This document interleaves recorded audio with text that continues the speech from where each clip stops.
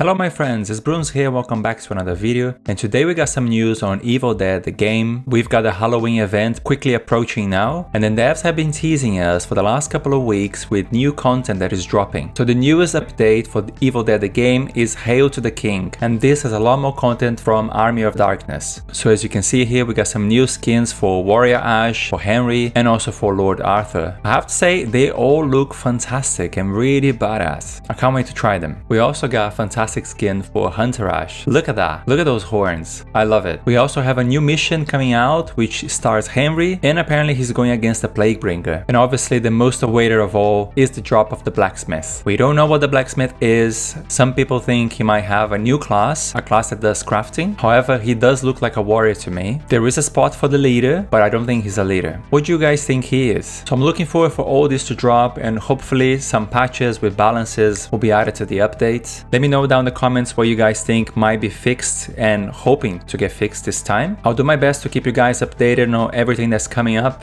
I'm sure over the next week there will be a few more announcements from Saber, so keep your eyes open. I'll try and keep you guys posted. And if you guys want to support the channel and more content, hit that like button and subscribe, and I will see you all next time.